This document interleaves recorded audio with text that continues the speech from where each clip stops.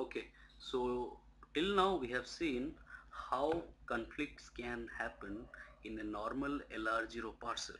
Okay, now these conflicts can be of shift reduce type, where for a given entry in the parse table we may have a shift action, we can perform a shift action, or we may go for a reduction. Another kind of conflict is called as reduce conflict. Okay, where for a given state and a given grammar symbol I may go for more than one kind of reduction. Okay, because a given state may have more than one, like a is equal to beta dot, and maybe a is equal to uh, or another symbol like a is equal to c dot. Okay, then uh, and both these two items are in a given are in the same state, and hence we may go for any of the reduction. Okay, so this is called as reduce conflict. So today we will discuss about other techniques of LR parser, where we have put some extra intelligence. Okay, before that, let me ask you a simple question. What are the reason for a for conflicts in a LR parser? LR0 parser. We'll start with LR0 parser. We have discussed about the LR0 parser. So what are the possible reasons for conflicts? First reason will be an ambiguous grammar. Okay, it is. So if a grammar is ambiguous, that means it can have more than one derivations. Okay, and hence the possible reductions can be more than one for a given uh, state. Okay, from a given state, in a given, while creating this parse table, LR parse table, I may have I may encounter more than one reduce action. Okay, for a with two different productions for a given grammar symbol. Okay, one is the ambiguous grammar. Second is, even if the grammar is not ambiguous, we may reach a shift or shift reduce or reduce conflict. The reason being, in while creating this LR0 parser, we are not taking into account any of the information of the input string. Okay, that means what input terminals we are allowing. Suppose we have a given suppose we have a given state. Suppose in state 1 I have a is equal to beta dot, then I blindly am putting reduce by the rule number. Suppose this is rule number 3, so reduce by 3 in for every grammar symbols, for every terminals I'll say.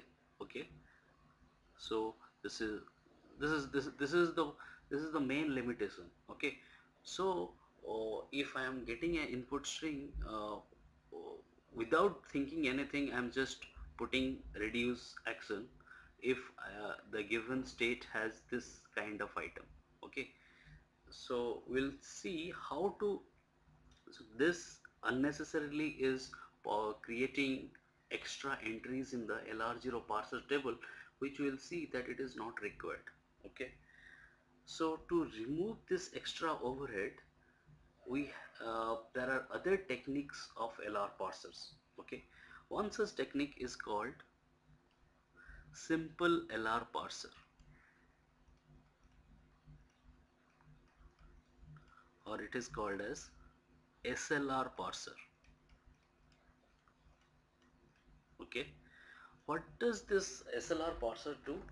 So whenever in a given state it has a arrow b dot as a item, okay, then it tries to go for a reduction only when, suppose this grammar symbol is a b c.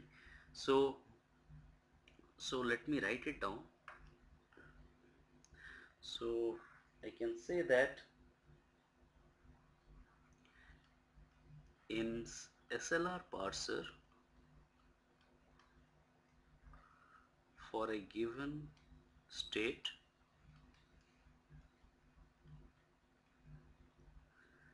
and terminal symbol A, we go for a reduce action with the production.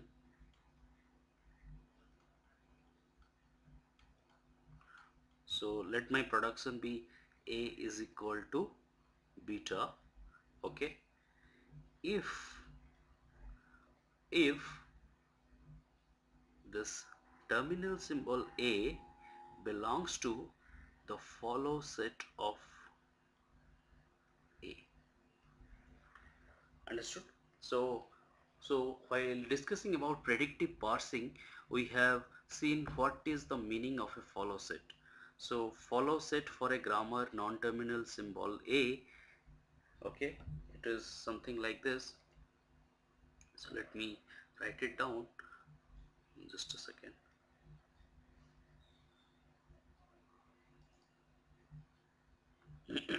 So I can say that a symbol A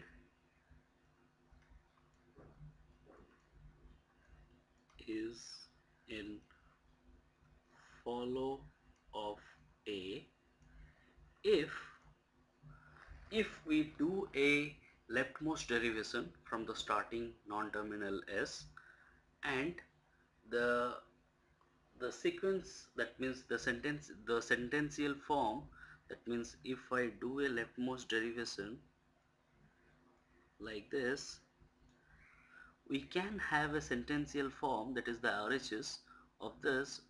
As a part of derivation, it is something like alpha a beta.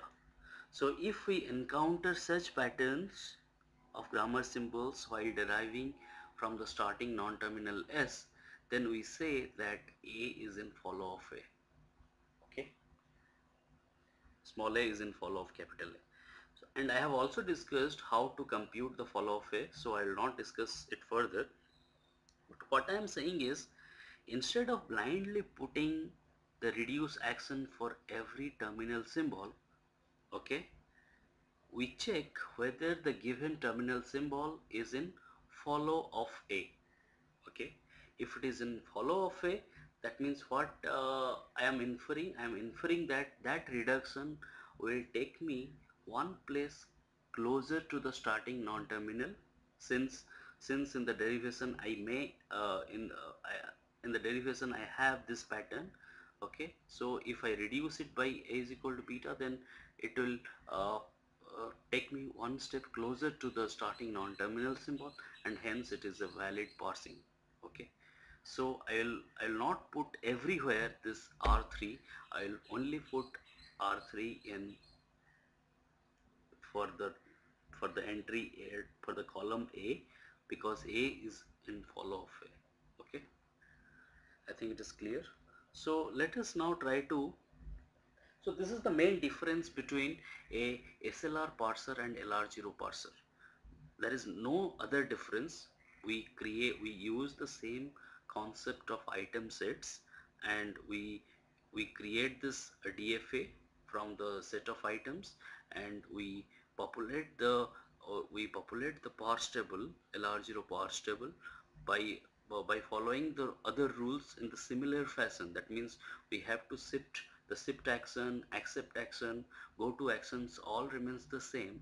The only difference is the reduce action takes place only when, for the grammar symbol, grammar terminal symbol is in follow of that particular non-terminal. Okay, so now let us see what can be. So let me give you a small example here. So here you can see this is my initial state, or I can say this is my set of rules for the given grammar. Okay, and let me change the font. Let me change the, So here you can see this is my starting state. Now from starting state I have created this DFA, okay, by checking what are my grammar symbols. Okay, you can check it also. Now from there I tried to create this populate this parse table. Okay, so an SLR parse table looks similar to a LR0 parse table. The only difference is, suppose in state number 3 here I am not populating, okay, are reduced by L arrow ID in all possible grammar symbols. I am only populating under the column of equal to, because this equal to is in follow of L, okay, follow set of L, okay. So let me write it down.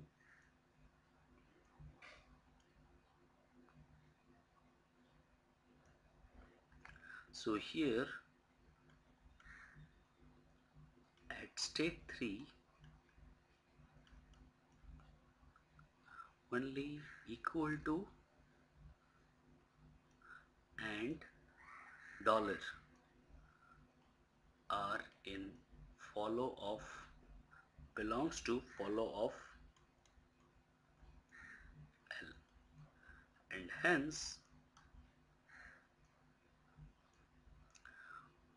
those entries are populated. So I can say parser table, let me pt of 3 comma 3 colon is equal to r of L colon id. Understood? So this is a two-dimensional parse table. So I have seen that. So for 3 and equal to, I put it L is, we follow the reduce action for with the production L as id. Similarly pt of 3 with dollar, that means end of string, is RLID. Okay, but other things are not acceptable. So if you get a id or if you get a star, then it is not then it is 0. Basically the parser will reject the input string. Okay, now what can be the limitations?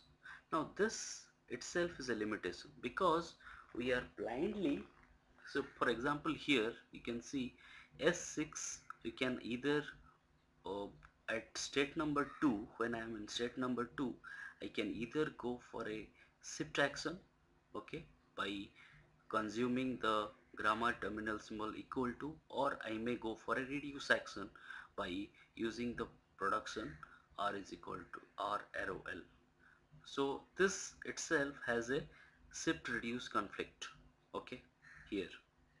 Okay, now the reason for conflicts in SLR parser is because we are using this follow set. We are not taking into account, it may happen. So suppose A, B are in follow of L, okay, suppose, then it may happen that A will follow L in some derivations, okay, but not all. Not in every derivation A will follow L, because it may follow another grammar symbol, and hence we should take into account for a given particular derivation what is my follow element, okay, follow terminal, and based on that we should make some decision. And the advanced version, so the technique which we use is called as LR1 parser. Okay, so LR1 parser I will discuss is a more improved version of this SLR parser, and it does not just blindly use the follow set to decide by which rule to reduce. Okay, thanks.